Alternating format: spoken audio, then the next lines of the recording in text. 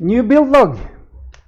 Let's keep on building, and what you see on the screen now is what we aim for today. So we add some extrusions for the bed and some parts, some printing some parts. And just yesterday I received a packet with extrusions. I'm gonna build a new Viking, and I'm gonna try to document that while doing it, so I also can record build, a live build somehow. So I'm excited about that. But let's get into the printing part. Let's go to Animation Studio and just look at the parts all taken apart like this. And we need to print these guys, two parts.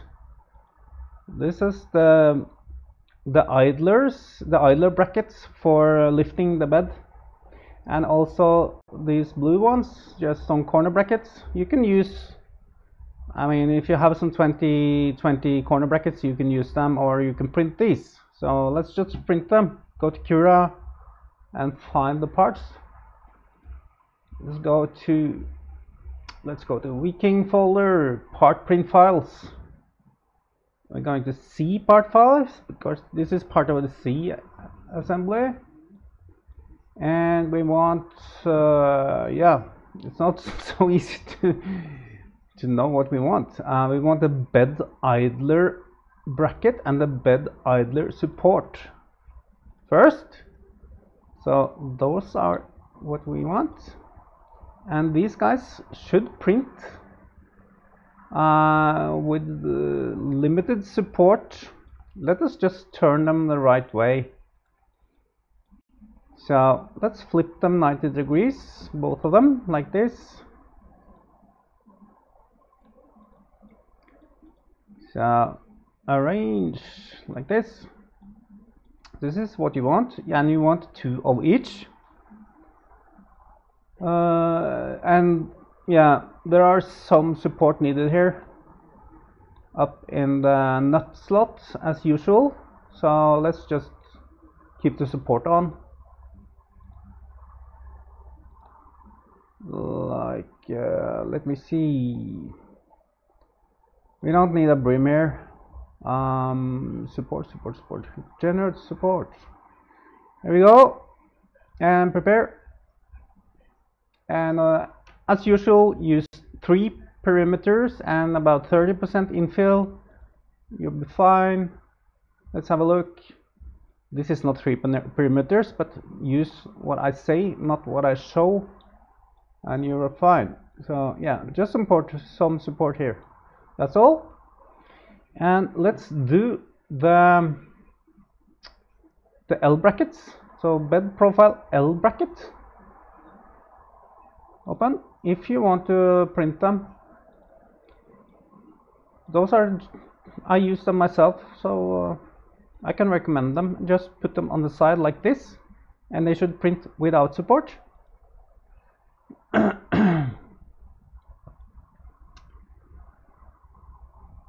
Let us see in the layer view.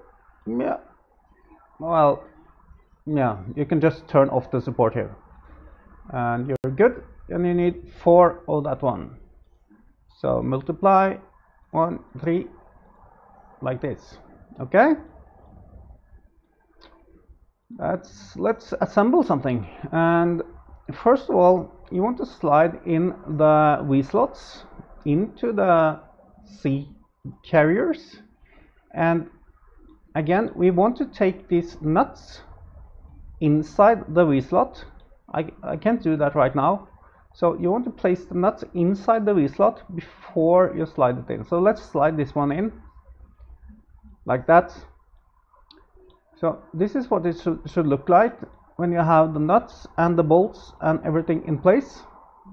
And it's not so important if it's a little bit off center. That's okay. I mean, try to get it as centered as possible, but it's not like a huge big deal. So let's do the second one. So restore home like this. Then we have something, and then let's assemble this guy before we attach it. Let's go to the bed idler SC like this. This is our parts. So we have the bracket, and we have these shims. Those are important. Again, they're very important. So, and then there are smooth idlers. You need smooth idlers here. So put those in place, and shims again. And then we have the support. You need this to make it rigid. And then, of course, the bolts and the washers. Like this. And then you should have the lock nuts in place. And tighten those. And the idler should run smooth, you know, yeah. And then we could just attach place these bolts and T-nuts because we need them. So let's just close this one and go to the frame. So something happened here. Okay, let's place this back in place like this. And now there's a little bit importance about the placement of these guys. So again, you can use T-nuts, but then you should slide them in. Now I'm already late. You should slide them in before attaching this guy, or you can use hammer nuts as well for in this place. That's fine. Then you can just hook them in. So let's place that one like this, and this is important, the placement of this. And the center of this screw should be in the center of this frame. So the distance from the center of the bolt to this extrusion should be the same as this way. That's important, so make sure you do that. And then let's do the other side like this, the same procedure. And then let's just drop down these extrusions like this. And you want to place these extrusions, you can place, let us just measure everything because I don't remember. So let's measure it. Let's just wait for fusion. Okay, so let's inspect this guy and measure from the outside to the inside. We have 75 millimeter or 95 outside if you want. You can do it, just double check, but it should be 95. Yes, 95.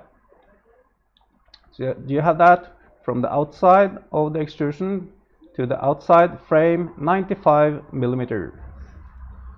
I have no idea in inches. So we have some lag. Yeah. And it's the same on the other side. 95 from the outside, 75 from the inside. And then we place these corner brackets we just printed as per normal with some T-nuts or some slot nuts, hammer nuts, whatever. And you want, this is not so important either, but these extrusions are a little bit longer than they need to, so they can be a little bit out, they should be a little bit outside. I think we have 2.5, we have 5 millimeter outside. So yeah, the same on the other side. So that's all I wanted to do now. I'm not sure how long time we use, but I I want to keep these clips short, so you don't get bored, and you have something to look forward to. So next video, let's place the bed support or the bed brackets and the bed, and then I think we can start print something soon. I hope. Okay, thanks for watching. Have a good one.